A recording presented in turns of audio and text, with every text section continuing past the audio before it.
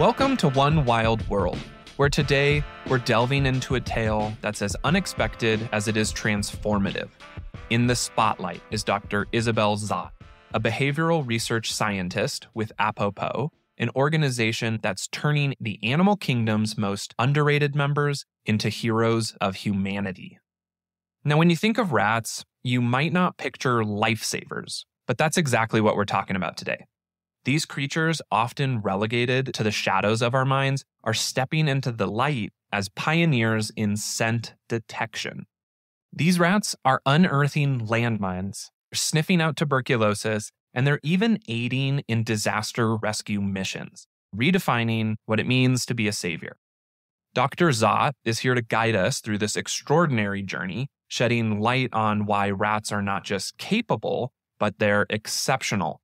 It's a conversation that challenges perspectives, breaks down barriers, and introduces us to the unsung heroes making a monumental impact across the world. We're about to dive deep into the world of scent detection animals with Dr. Isabelle Szott, right here on One Wild World.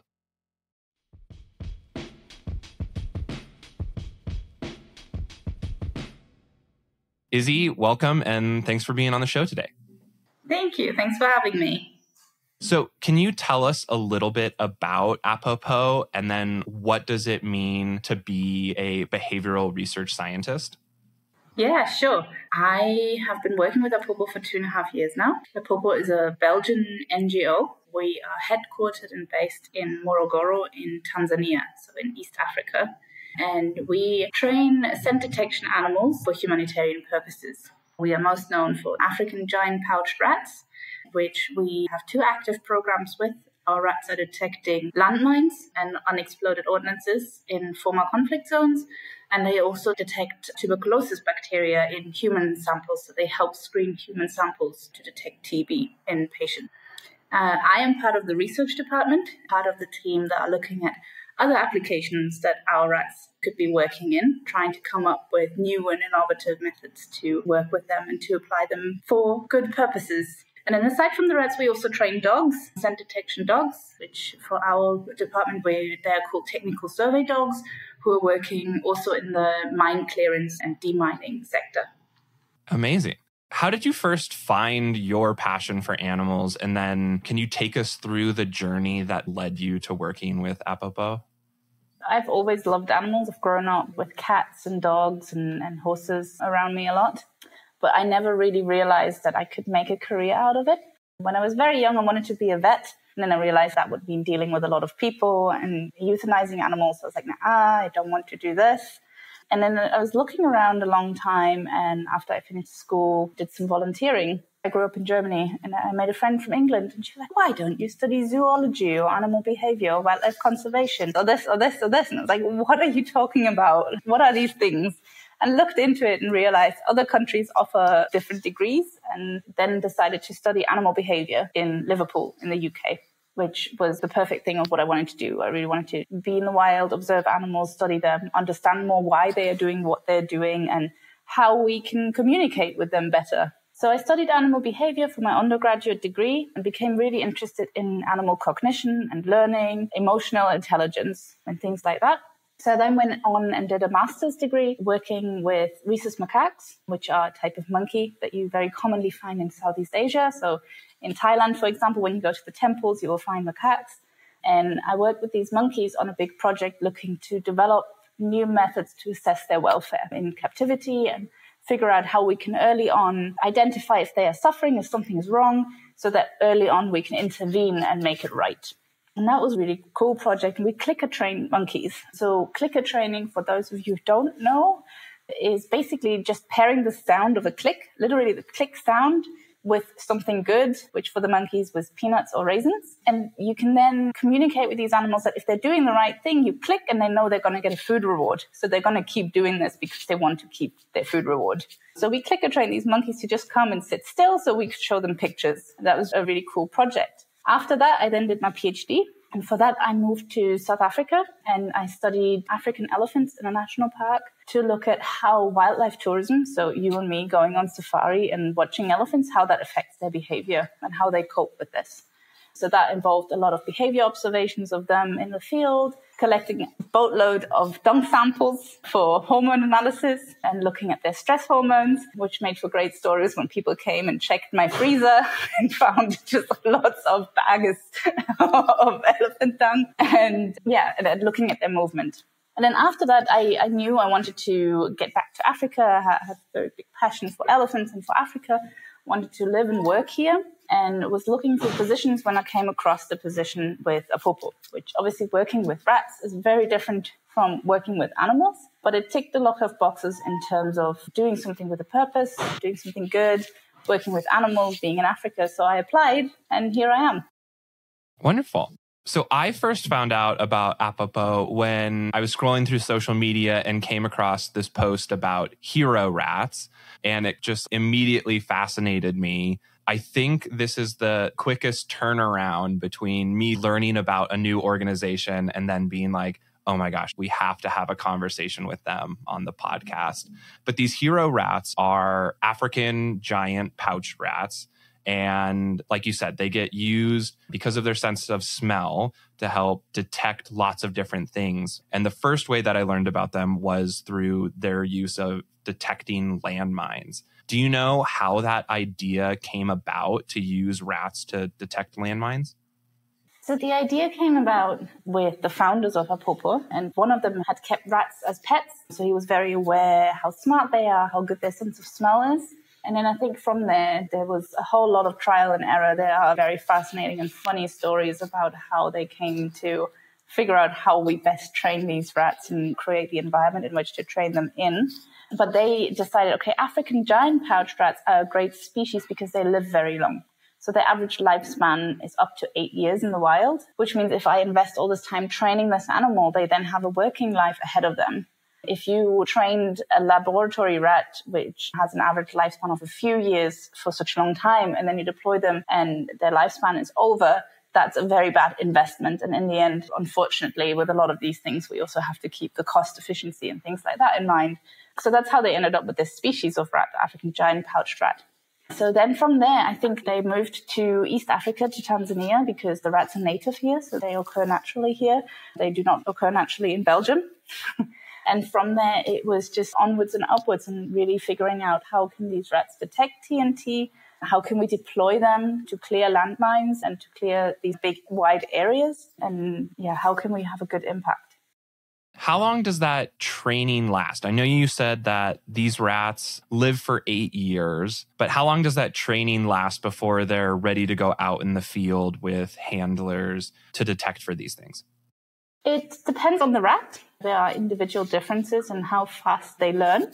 I think average number that often comes about is about 9 months. So I would say 9 months to a year from we breed our own rats here. So when they are born, they begin habituation to people and being socialized. So they're happy to be handled. And then when they are 10 weeks old, we wean them from their mothers. And then the real training starts. So really from the beginning, they are signed to be a mine detection rat and then they begin their training. Amazing. And then I'm curious what a day in the field looks like with these rats. Do they just have one handler when they're out in the field? We've talked previously on the podcast with dog handlers and dog detection units. And so the dog is always on leash. Is the rat always on leash? And is there like a team of people that work with them? And then can you tell us, once the rat detects something, how do they communicate to you that they've made a detection? Yeah, so again, it kind of depends on the program, but for our mine detection rats, the day starts very early. They are naturally nocturnal, so we're trying to get into the field before it's too late in the day and before it's too hot. So they start their training at 6:30 in the morning, and at that point, our trainers and handlers and supervisors get to the office. The rats are all put in their transport cages and they drive to the field. We have a training field here in Morogoro, where we have a whole lot of deactivated landmines that are buried. And this is where the rats are working and searching for them. Whilst they are searching, they are actually attached to a leash. So the way it works is that you have 2 trainers standing on either side of an area, and between them is a rope. And the rat walks along this rope from one handler to the next. And then they take a step sideways and the rat walks back to the other trainer. So it's very systematic search because we have to make sure we are scanning every inch and we're not missing a square meter in which the landmine could be in the end. So during this search, the rat is attached to this rope to make sure they are searching very systematically.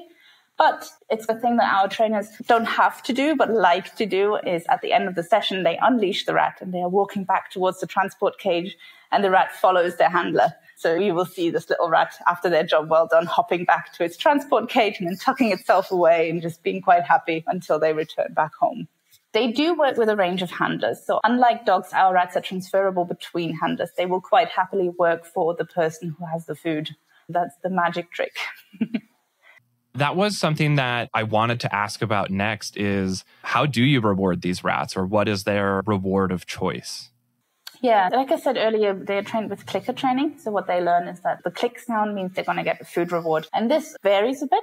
For example, in the field, it might be a piece of banana or a peanut. It could also be a sort of mixture of crushed up pellets, rodent pellets that we mix with avocado and banana. But they have quite a wide variety in diet. So whilst for training, we are trying to keep the high value reward to really make this very motivating to earn. They also get fed watermelon and tomato and corn and little sardines, a whole range. It will quite often happen that our rats are out in the field and they will find some seeds and then they're starting to eat the seeds instead of work. Yeah, whatever they can find, really. And then you described them as these aren't just your regular lab rat or like city rat that we might think of, that they truly live up to their name of being giant. Can you do your best to describe these rats compared to a regular lab rat? So on average, the weight of our rats is around 1 to 1.5 kilograms, which you might just have to do that conversion yourself. They will happily sit on your shoulder. If you take one of our biggest rats, it would probably be a similar size to a small cat or coming close. So yeah, they are big. They come in different sizes. Again, there's differences between them. Some are just naturally a bit smaller. One of my biggest rats, Teddy, is about 1.7 kilograms. So yeah, it varies. And the idea is basically, especially with the landmine detecting rats, that they're still too light to set off the landmines. Is that correct? Absolutely, yeah. Okay. Are there any misconceptions that you've experienced working with rats that you want to break down? I feel like they get a bad rep. Yes, absolutely. I think a lot of people, when they think of rats, think of disease and see wet canal rats that you see when you're out in the city very early in the morning or something. They are actually very clean animals. You will see our rats grooming themselves constantly. They get wet in the morning when we go to the field and there's a bit of dew on the grass and they get wet. They're like, sorry, I can't work right now. I have to groom myself first. Of course, our rats here are all vaccinated and have a vet on site, so they obviously get great health care. But I think people generally just tend to see them as vermin that needs to be extinguished. And we're always trying to convince people that there's a lot of varied sides and perspectives to them. Their sense of smell is incredible. There's a reason they are doing so well in such a wide range of environments. They're very adaptable and smart. Wonderful. I kind of want to transition away from the landmine detecting rats. One of the most illegally trafficked animals is the pangolin, which are often described, for listeners that don't know, as a scaly anteater. And they're often trafficked because of these scales. And I know that you are leading a program to combat this trafficking of animals and of wildlife parts. Can you explain how you got started with that project and then some of its goals? Yeah, so I call them smug rats because we're catching smugglers, but this is not their official title. So this is one of our research projects where a few years back, the Endangered Wildlife Trust, which is an NGO in South Africa, approached us and said, hey, you've got these rats and we've got this problem. And we were wondering if your rats could help with this. And we looked at it and said, yes, this sounds like a great opportunity. Let's explore it further. And like you said, a lot of illegal wildlife trafficking is done very organized and on a very large scale through shipping containers. So we wanted to see if our rats can detect wildlife products in shipping containers. And we've been training them to detect the scent of products such as pangolin scales and tell it apart from other things, right? So they need to be able to tell, okay, this is pangolin, this is not. You asked earlier how our rats indicate and communicate to us the presence of something. And that depends a bit on the project. Our mine detection rats, when they detect a landmine in the ground, they will scratch the surface. That is their signal that they give us. For my rats, the wildlife detection rats, they are wearing this little custom-made vest, and at the front of their chest is a ball. And if my rats detect pangolin scales, they will pull this ball, which in turn triggers a micro switch and then gives a beeping sound. So this is how my rats tell me that whatever they are smelling right now smells like pangolin. And then what happens is if they are correct, they get the click and food reward. So the next time they smell pangolin, they sure will want to pull this ball again. We've just recently completed our first trials where we went to the seaport in Dar es Salaam here in Tanzania, which is a huge port. And we took 6 of our research rats that have been working on this project to test how what we've been coming up with in the field, how that works in the real world. And we're very happy that they did so well. They found over 83% of the wildlife targets that we planted. So for these trials, what we did is we took pangolin scales, for example, and placed them somewhere inside a shipping container or inside the warehouse and asked our rats to search for it. So they did an outstanding job. They worked really well in this very busy, loud, stinky environment. Again, credit to their adaptability. And yeah, we've learned a lot of really valuable lessons that we're now applying with the next generation. And we're hopeful that this will become another program where we are really implementing these rats to help detect trafficked wildlife and combat the loss of wildlife. That's amazing. I think humans live in such a sight-based world, but in the actual world, there's so many smells that are around. There's so many different ways that animals are tuned into the world around them. And so it's really fascinating to be partnered with an animal that has different ways to appreciate the world and sense through it. It is really interesting to see all of the different applications of the ways that you can use that. I know that these hero rats can also help humans in many ways. And like you said at the start, they can help catch cases of tuberculosis. Additionally, you're also leading a project of helping these rats be trained to help find survivors in collapsed buildings. Can you tell us, like, how do you even go about starting that project and kind of some of the goals there? Yeah, so our search and rescue rats, one of the other applications that we're working on. How do you go about it?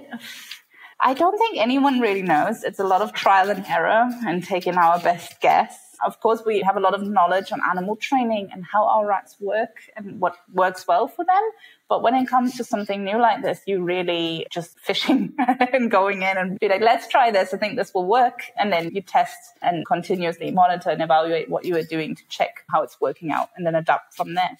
So our search and rescue rats are trained in a big building, which is empty. And we just filled it with a whole lot of debris and basically rubbish to make it look a bit more like a collapsed building. And these rats began to be trained early on to go up to a person. They're also wearing this little vest and pull the ball and then come back. They're also trained that if I'm releasing them somewhere and I'm playing a sound, you are coming back to where you've been released from. Because if we think about deploying them in a disaster zone, the whole point is that they're small so they can fit into the rubble, but we can't follow. So we need to make sure that they can come back to us and be safe. And then from there, it is taking steps up slowly, increasing the complexity in the environment, putting down distracting things like shoes and clothes to make sure your rat really learns to find the person. And yeah, just testing. And if you see, okay, something might have gone wrong here, you're adapting, you might have to take a step back and yeah, going from there. But it's also a really cool project and it's been going really well now. That's amazing to hear. And again, that goes back to the partnership. You're learning just as much from the rats as the rats are learning from you on how to detect these things. So there truly is that mutualism there. What do you think is the biggest threat to wildlife currently and then looking into the future here? I think if we're looking at recent trends, it used to be poaching and trafficking of wildlife, but I think we see a big trend also for wildlife to have increasing conflict with humans. So human-wildlife conflict, which is not related to our project, but now scientists and organizations are looking to create human-wildlife coexistence. So if you think about a country like Tanzania, where you have national parks that don't have a fence around them, and then you have a community that lives nearby, and you're planting your crops on which you depend to feed yourself and your family, and at night the elephants come and they eat all of your crops. That creates a lot of conflict. Elephants can be incredibly dangerous. You do not want to go out and chase them away, but at the same time, this is your livelihood. So this is, I think, one of the leading threats that we're seeing with the increasing closeness between wildlife and people and trying to find methods to coexist. The opposite side of that question is, what do you think needs to be studied more in the future with animals? That could be related to your work here. That could just be in general. Everything. I think if you look at the trend in science, the more we look into it, the more we find that a wider and wider range of species has very extended capacity for suffering, for emotions, for intelligence. So I think there's a lot that we can do in order to understand better just how smart other species are and how social they are, how their lives work, which will also help to protect them more and see them more as another species that we're sharing the planet with. And advancing welfare studies, I always say welfare isn't a yes or no, it's on a sliding scale, but that doesn't mean that the scale can't expand to be better and better. So these are things that for me personally, I'm very passionate about and I think are very important. But also I think there's a big need to find ways that human and wildlife can form symbiotic relationships so both of them benefit. Because otherwise, I think the conflict is always going to outweigh if there's no sort of symbiotic coexistence between species. Hopefully, we can push for that.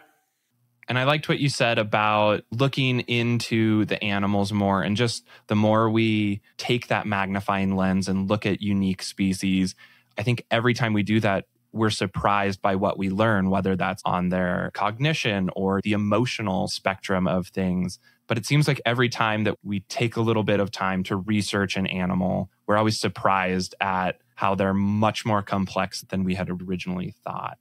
What advice would you give to people who are curious about working with animals or wildlife, or even getting into this field?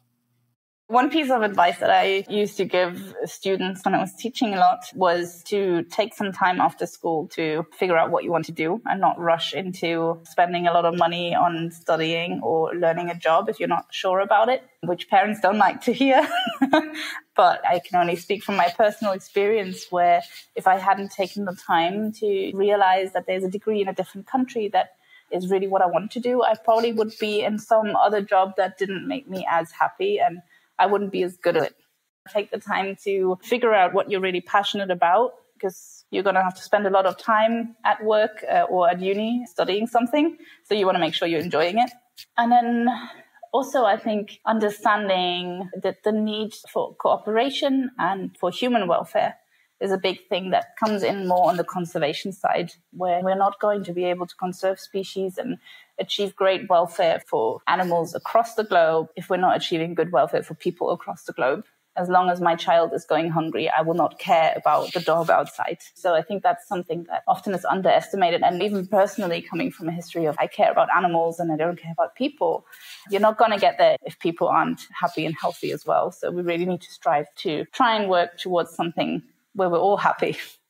Very wise words. And I'll praise you, Izzy. I know I think the work that you're doing is incredible. And so I think that's great advice to, take that time, look around at all of the options and explore. There's seasonal internships or positions, and those are great because they let you get little tastes of, oh, maybe I like working in the field, or maybe I like being more behind the computer and running statistics. And so I think that's great advice of just see what's out there. You don't have to always have this plan. Some people do know early on from a young age, they want to be a vet and they stay on that trail. And then others, that trail meanders and takes them to lots of places. I always like to end these conversations with how best people can support the work that you do. But Apropos truly has a great way of supporting by adopting some of these animal heroes. I know as I was building up the research for this, I just got swept away by everything. And so I adopted one of the rats. But can you tell listeners about the adoption process and then maybe other ways that they can support your work? Yeah, sure. Thank you, first of all, for doing that. That's great. With Apropos, you can adopt or sponsor one of our rats or dogs. And we have a few sort of flagship animals, which you can choose. Financial adoption package, which in turn you get regular updates about how your rat is doing. If they are still in training, you get to hear about where they are at and how they're progressing. Or if they are already in the field, you get to hear how many TB patients they detected or how many landmines they found. So you really get to have a one-on-one relationship with your animal on how they're doing and what good they've been doing. He's also made great gifts. If you want to give a gift to someone who you know is into that kind of stuff, you give them an adoption. Other ways to support, there's also one-off donations you can make to us, which of course financial is always appreciated. Running all of this and employing all the staff and everything that goes into it costs money. But otherwise, I think something else that's really important for us is just to spread the word about rats aren't bad. They do some really cool stuff. The more people that talk about it, the better. So you can follow us on social media and you get very cute rat videos stuffing their cheek pouches with lots of food and enjoying the weekend. It's called Full Cheek Friday, and just sharing the post and sharing the knowledge. Izzy, thank you so much for being part of this and for taking the time and talking today about the amazing work that you do, the amazing work that Apropos does. And listeners, again, if you're curious, you can visit their website to learn much more. You can sponsor rats. I sponsored Baraka, so you can join me in that. I'm excited to see how their journey in landmine detection goes. But thank you so much for taking the time and having the conversation. I appreciate it. Thank you. Thank you for having me.